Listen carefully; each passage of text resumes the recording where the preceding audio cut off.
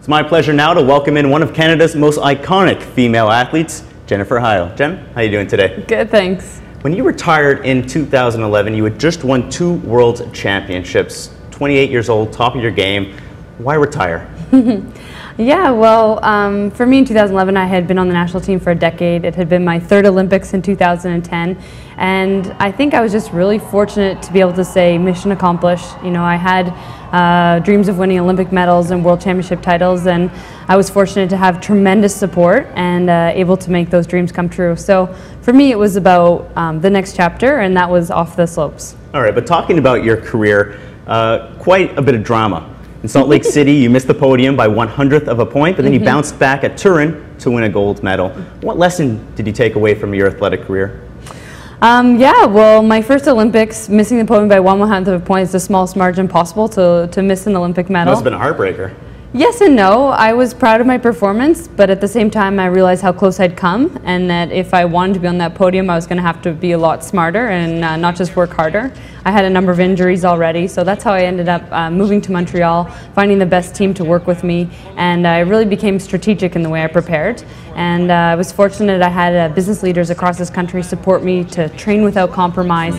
I stood at the top of the mountain in Torino, and I knew that I had done everything in my power to be ready for that moment, and it was very empowering. And that's kind of the lesson I took away from sport, is that there's so much that's unpredictable out there, especially in a sport like mogul skiing. 30 seconds to be your best, but so much can happen. And so my motto from that day forward was just preparing with no regrets. Well, off the slopes, but still keeping very busy. Of course, you're involved with Because I'm a Girl, an international initiative fighting global inequality. Tell me what you've taken away from that experience. Yeah, well, being an ambassador for the Because I'm a Girl initiative has been so enriching. I've been able to travel to West Africa, Burkina Faso, also to Rwanda, and it's been amazing to see what some people are up against, specifically girls. They're often the last ones to go to school, to get an education if they have the chance at all. Their rights aren't protected, and we know that educating girls is a solution to lifting themselves and their communities and their countries out of poverty. It's so important. So it's been really fun to be involved with an initiative that's doing such great work. In 2010, I donated $25,000 of my own money to the initiative. That's how much I believe in what they're doing, and had the idea that I should try and raise $1 million for them. I had no idea how we were going to do that, but I'm happy to say 3 years later and a lot of hard work, we've done it. All right, so let's look at this. Olympic athlete, McGill graduate, civil rights advocate. That's quite the list you're building up. What's next? Oh no, that's not the way I see things. For me, when I'm passionate about something, I want to get involved. You know, I wanted to be an Olympian before I knew in what sport.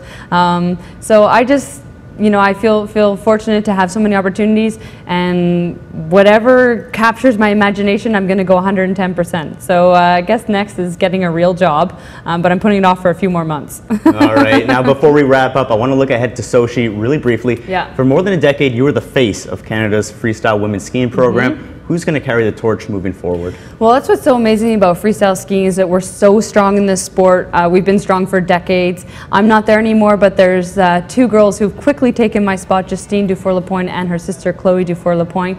So they're both really big medal hopefuls for Sochi. I'm certain at least one of them will be on the podium. I'm hoping both of them can be there.